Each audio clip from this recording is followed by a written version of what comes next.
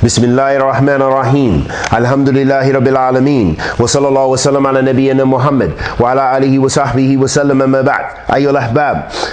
We left off, we were discussing the statements of Imam Al-Barbaharee, and we were reading some of the benefits from Shaykh Rabi bin Hadi al-Madkhali, Hafidhullah Ta'ala. And it has reached me that the Shaykh, Hafidhullah Ta'ala, his explanation, I think, is translated into English. This is a must. Buy it. Wherever it's published, bi'idhnillah ta'ala, I believe probably Salafi Publications or one of affiliated organizations. And it's a very important treatise for the English speaker to have. A wealth treasure. So get it and benefit from it. And no, I don't receive proceeds, and I'm not advertising, but I'm advertising for the sake of Allah subhanahu wa ta'ala, because it is a very important beneficial. And if I had it here, I wouldn't need to even read the Arabic or translate on my own. And may Allah subhanahu wa ta'ala forgive us of any shortcomings. Ameen ya Rabbil Alameen. Imam Al-Barbaharee said, rahimahullah ta'ala, may Allah have mercy upon you. Know that the religion is what came from Allah, the Blessed and the Most High. It is not something left to the intellect and opinions of men. Knowledge, it is what comes from Allah and His Messenger, sallallahu alaihi wasallam. So do not follow anything based upon your desires, and so deviate from the religion and leave Islam. And then he spoke about the companions and that they are the main body of Ahl Sunnah, of the Jama'ah. They are the Jama'ah. Then the Shaykh said, as a commentary to this, Hafidhullah Ta'ala, he said, وَالدِّينِ فِيهِ أَمُورٌ غَيْبِيَّةٌ لا تدركها العقول فيجب الإيمان بها والتسليم بها وإن لم تدركها العقول. The Shaykh said, Hafidhullah Ta'ala, he said the religion is comprised of those things which are issues that are that have to do with the unseen world, and that our intellect may not grasp. The intellect cannot grasp. We can't grasp. We can only grasp to the extent that Allah subhanahu wa ta'ala gives us as far as His al-asma'i wa sifat. But we can't describe Allah subhanahu wa ta'ala any further than that. We only know He's ar-Rahman ar-Rahim, and that He possesses those attributes, subhanahu wa ta'ala. We only understand what the Prophet ﷺ has come with in authentic ahadith. And that those other issues, those are amur ghaybiyah, and that's amur al-ghayb, and that we only know that from Allah subhanahu wa ta'ala, from the khabar Allah wa khabar Rasul sallallahu alayhi wasallam. And so the intellect won't grasp many things. We can't fully grasp the qadr. We can describe the qadr to the extent that we understand it. We can describe the maratib al-qadr, the different levels of qadr.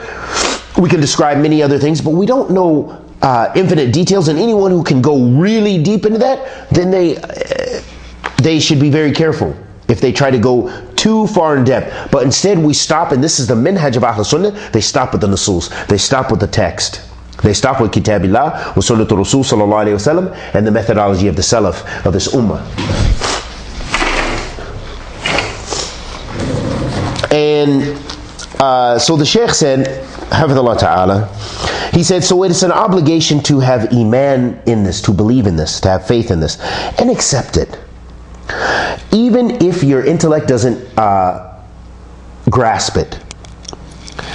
And then he mentioned, so maybe we'll cut some of this short without going into all the Arabic, but he said, وَمِنْهَا تَشْرِيعَاتٍ يُدْرِكُ الْعُلَمَاء عِلَلَهَا وحكمها التي اشتملت عليها ومنها ما لا يدرك عللها وحكمها فيجب الإيمان بها والتسليم لها وهذا هو منهج السلف الصالح تجاه النصوص الشرعية شرعية الله.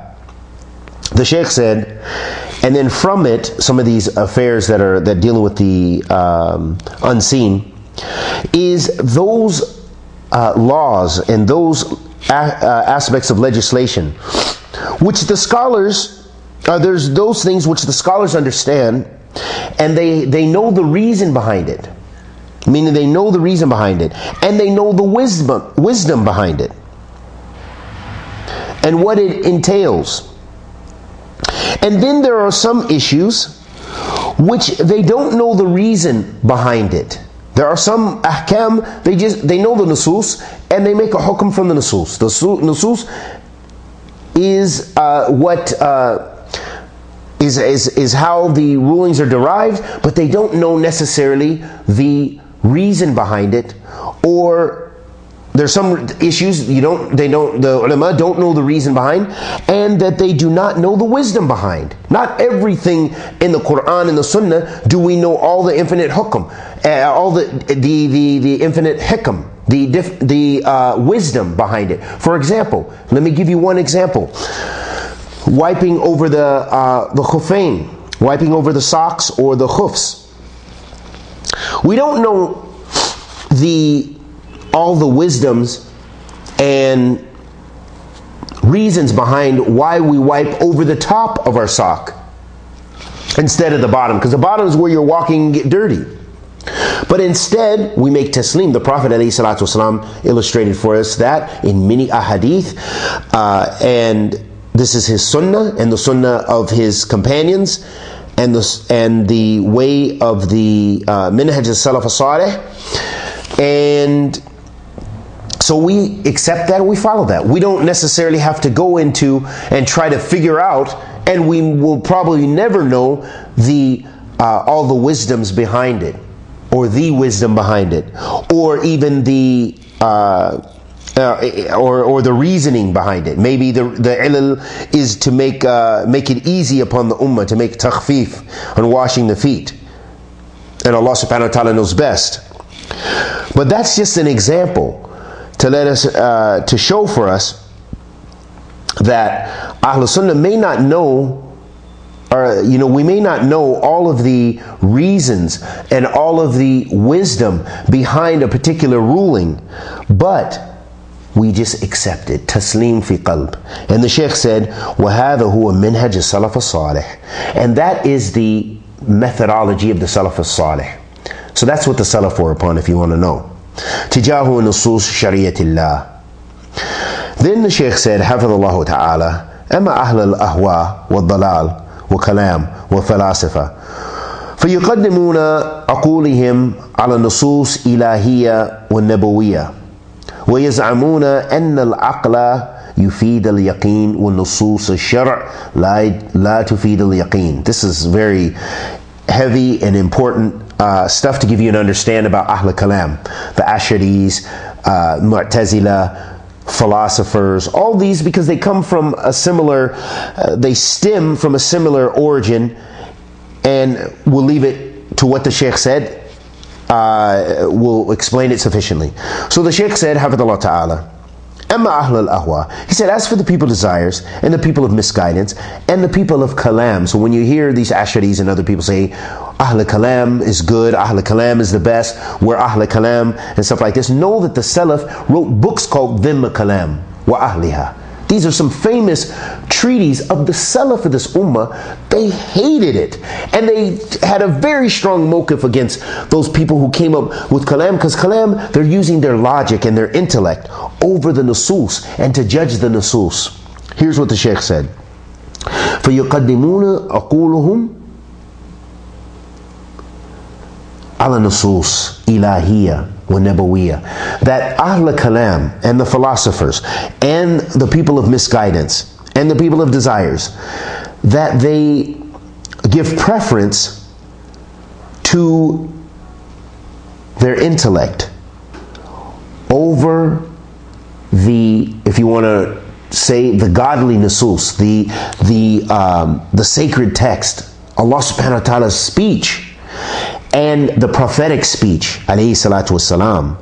So they take the intellect, they use their intellect as a overriding, in certain judgments, to override even those other texts. If the Quranic text and the Sunnah of the Prophet ﷺ don't jive with their uqul, with their intellect, then what they will do, then they will change the meaning of those texts. Now, of course, the Asharis, they don't totally attempt to destroy the nusus and say, nope, Allah didn't say that. Nope, the Messenger sallallahu alaihi wasallam didn't say that. They don't say that. But rather what they do, the way they do negate the nusus, is that they change the meaning to fit their intellect. Let's give an example. Allah subhanahu wa ta'ala says في كتاب الكريم الرحمن على عرش استوى. The most merciful rose above his throne. Ahl Kalam, and from them being the Ash'ari, they'll say, yeah, Ar-Rahman ala arsh istawa. That's an ayat in the Quran. However, it doesn't mean he rose above his throne, because if you say he rises, then he's like his creation, because creation rises. I'm rising from the chair. So then they're saying we're making tashbih. وَعِيَاذًا بِاللَّهِ مِنْ ذَلِكَ. Allah said it. The Prophet ﷺ said it. Accept it. That's the minhaj of Ahl Sunnah. But Ahl Kalam, they'll get into those issues and they'll say, no, that's making tashbih. So what rising, istawa, what it really means is istola. They changed the lafz of the word. This is called tahrif. Tahrif al-lafzi. That they're changing the actual text itself, the word itself, changing it to get another meaning, so that they can extract another meaning, and the meaning that they abstract from it is completely unbefitting to associate with Allah Azza wa Jal. It has a whole nother crazy meaning. That if you say that it doesn't mean istola, it doesn't mean istoa, to rise. He didn't rise above his throne. Istola means to take by force. Okay? So then they're saying as if Allah subhanahu wa ta'ala had to take something by force. So even this is belittling Allah Azza wa Jal. Because He's the creator of the heavens and earth. He doesn't have to take anything. He subhanahu wa ta'ala is ala kulli shay'in qadir. So that's one of the ways that the people of Kalam, that they distort the text and they use their intellect to make the judgments with the text. Then the Shaykh says, وَيَزْعَمُونَ أَنَ الْعَقْلِ يُفِيدُ الْيَقِينَ وَنُصُوصِ الشَّرْعِ لَا تُفِيدُ الْيَقِينَ. This is a big issue that you have, especially with the more extreme Asharis from the Mutaqaddimeen, some of the early ones. And that they claim that your intellect is something, so from your senses and your intellect, that this yufid al-yaqeen, that this is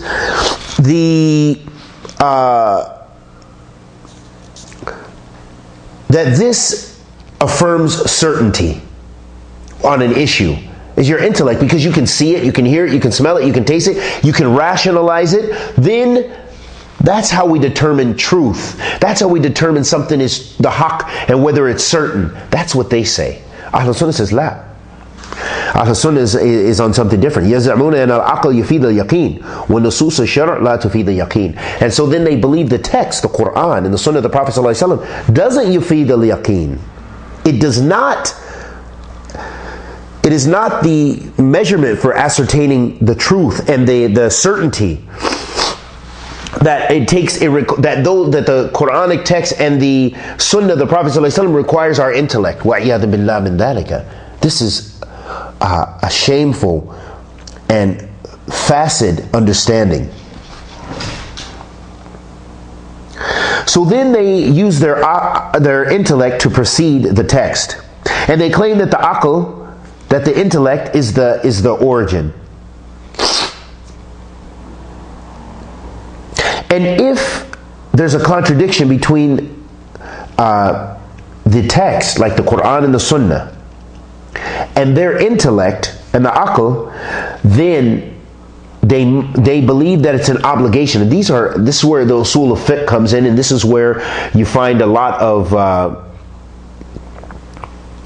from some of the usuliyin or usuliyun, the people of usul of fiqh, you'll find a lot of them, the early ones, matter of fact, not a lot, probably majority by far, had some issues in Aqidah. They had Ashari tendencies. And so with that, they used to, and there's many reasons without getting into depth, but one of the reasons is dealing with in the Arabic language. Another reason, going in depth with the Arabic language and using that over the Sharia mustalahat. And there's other reasons. And so they believe if they find a contradiction between their aql, their intellect, their understanding, and the Sharia text, that they must take the Sharia text, they must take the text and begin to look at